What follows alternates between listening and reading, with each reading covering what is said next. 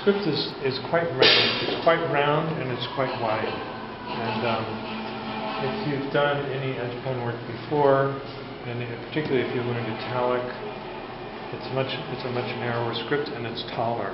So this is sort of short and wide. And so when you're making the this basic stroke, which is in the N and M and the I, this initial part is round. It doesn't just start and then down. It's got a curve to it. So on all of these strokes that have arches, you need to think about the roundness. You need to think about the fact that you're pulling the pen horizontally before you come down. Now, the first stroke, okay, is not as pronounced, but then, they all have this. All right. Then make the next stroke actually goes farther, if we're going to make an N, quite wide. It's actually wider than the lowercase that we're used to seeing. This is heavier and wider, thicker stroke relative to the height and wider. Normally, if you think of R lowercase letters, you get, and you think of them as being written by an edge pen, then you get a ratio which is more like, 5 pen widths high, 6 pen widths high, something like that. So this is the reason that it doesn't look heavier is that it's wide. And the same is true of the round strokes. When you come around, make sure you come around and then go back underneath, horizontal. So think about the horizontal part of these strokes. It's not quick. The turn is never quick. It's always slow, round turn.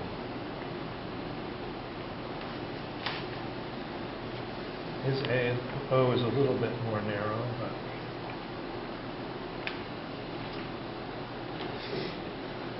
okay, same thing with the E, roundness.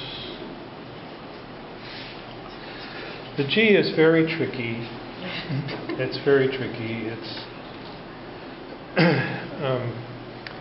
It's still the G, the lowercase g and the lowercase a are still in flux. We still have two mainstream versions of these forms. We have what's called the single story A and the two-story A, and the same with the G. And a Helvetica has, the two-story A, but the single-story G. But there are sans serif typefaces. Futura has the one-story A and the one-story G. Circular. And of course, italic uses also ambiguous forms. Sometimes you almost always have in italic the one-story A. Okay, one-story A. But you can have either the one or the two-story G. So in italic, you get this form.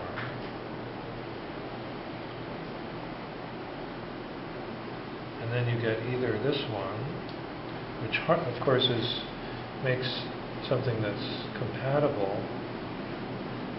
with the A, but you also often get this one.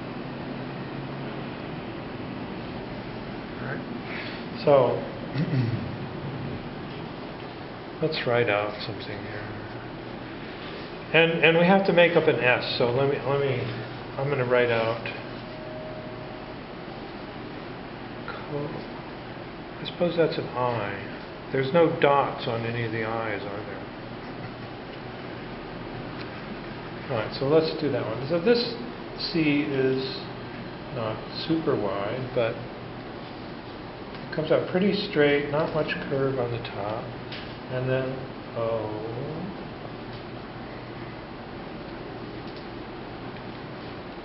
I think that the O is more, I should have started more vertically.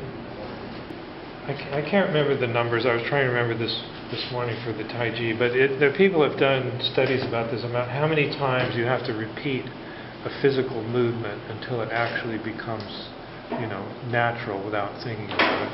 And it's a very large number. It's like 10,000 or some number like that. So you can't just do it and have it work. But the other thing is that the bad news is that if you repeat the mistake 10,000 times, then you've got that right in there. So you want to correct in the beginning. You want to do a little bit, and then you want to look at the model, and then you want to consciously figure out what you're going to do the next time so that you don't do it the same, don't keep making the same mistake over and over.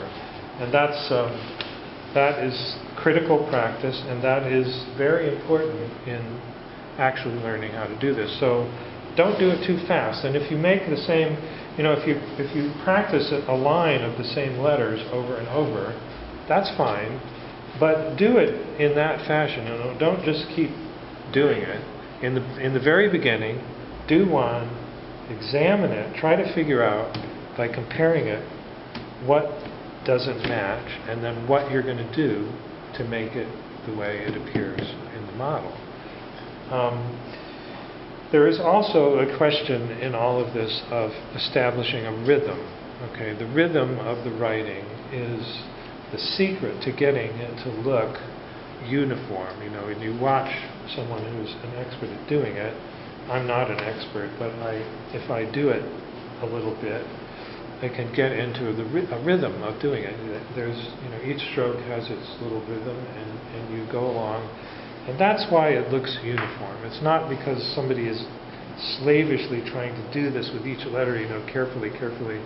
No, it's done, at a pretty good pace. And I was telling some of you that on Saturday I went to the Houghton Library at Harvard, and I saw this Poggio manuscript, which it turns out isn't by Poggio, it's by one of his students. And he has some of the marginal notes in it, but it's huge. It's that thick. It's on very thin vellum. It's about that big, and it's tiny writing. And it's only, you can see where the lines are ruled. It's only ruled on the baseline. There are none of these other lines, just the baseline. Incredibly uniform. A whole book like that. Wow.